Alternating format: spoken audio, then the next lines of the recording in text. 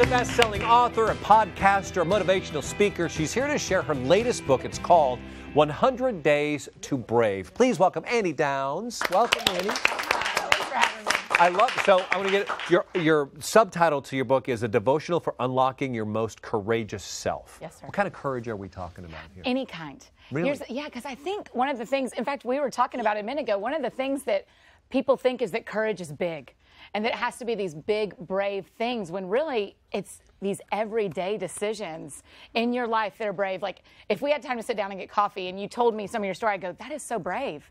And you go, no, I had to do that. No, you didn't. Yeah. You didn't have to do that. All these little decisions you've made are building you in to a braver person all the time. That's so interesting. Do you think that being brave is something that you have to be born with, like you're born a brave person, or is it something you can learn? Good question. Well, I think it's both, right? I do think we were all born to be brave. It's these little seeds that are in us all the time that there's this opportunity to go, am I willing to grow that?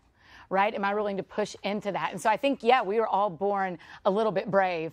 But then as you grow up and make choices, you get to decide, am I going to do the thing that's a little bit harder and a little bit scarier, or am I going to sit back and let life lead me? Right. Yeah. So you also talk in the book.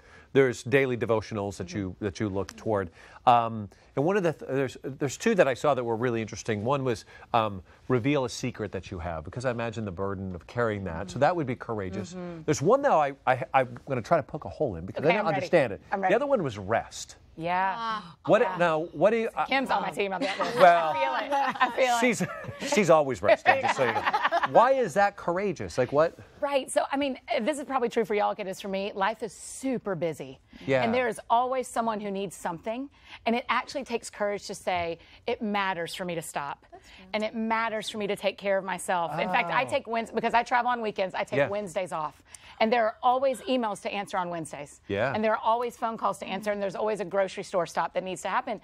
But I can't. I got a Sabbath on Wednesdays. I got to rest. And that takes courage because the world says they need you 7 days a week. They don't. Sure. Yeah. They don't. Yeah. And I know. My kids are like, Dad, I need to be fed. I'm like, no, you don't. No, you don't. It's okay to say no sometimes. Right. Sort of, I always tell myself. All right. What did you say no to? What in the face of, fear or whatever? I guess my thing, I guess, that I think of in my life when it's facing my fears or courage or something, it was when I was on The Bachelor. Actually, I had to leave The Bachelor every step of the way out. Every step. Now that scares me. I worked at Facebook at the time, and I had to choose to leave that show to go back to my job because I loved my job so much, and I was a career woman. But then I worked. I was on my Facebook crew back in 2009, and I had stock in the company, not a ton, but it was early days. And then they asked me to be the Bachelorette, and look at this thing. I worked for 2 years to get this job. I joined their soccer team, everything, and then they said, come back and be the Bachelorette. There's me and Chris Harrison back in 2010. But it was such a hard decision for me. I cried for days. I had conference calls with all my friends, and I finally made a decision to do it.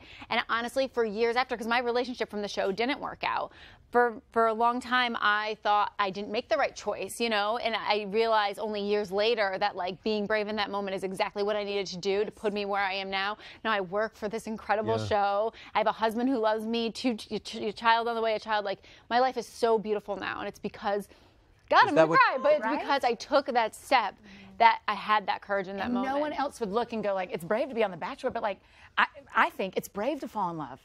It's brave to try and it not work, and it's brave to leave a job that you're not sure is going to be there when you get back. I mean, all that is super courageous. It was Facebook, guys. Not Facebook. Right. Mark Zuckerberg.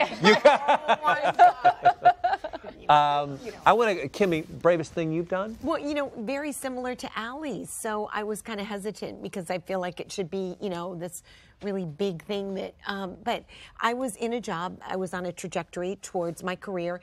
I was anchoring and reporting in upstate Michigan, the Upper Peninsula. That hair. Nice. Nice.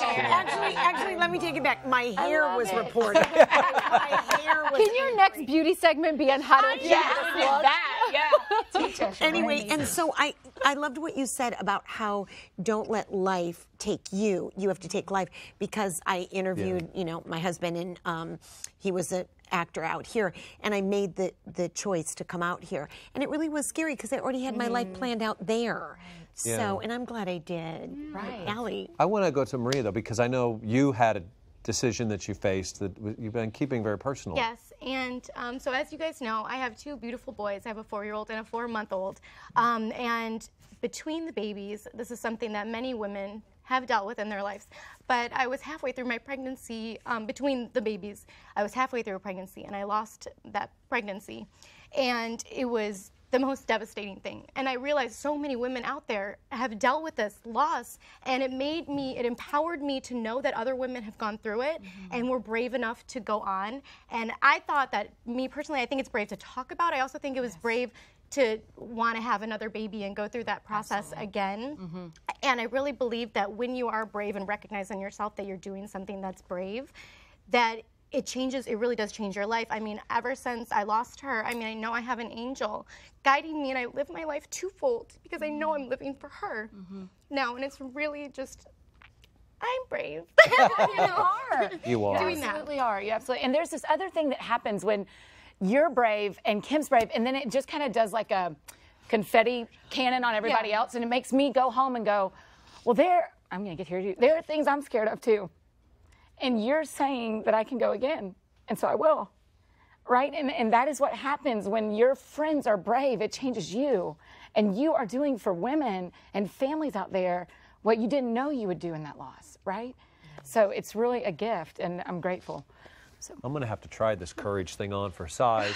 I'm not quite sure if I'm comfortable with it or not, but no. Anyway, I just adore you, Maria, and Kim for that hair. I mean, sorry, I have to go to humor because it's always important. Right. Humor is always important I'm in the in. face of fear. I always believe that. Thank you so much. Oh, thanks for having me. We've got a tear fest I happening. know, gosh, I can't see right now. We invite you to have the courage to find more information about 100 Days to Brave and about Annie's podcast, all the wonderful stuff. That sounds fun, by the way, it's her broadcast. Visit hallmarkchannel.com. You'll find information there. Yeah, so next we have more with our family.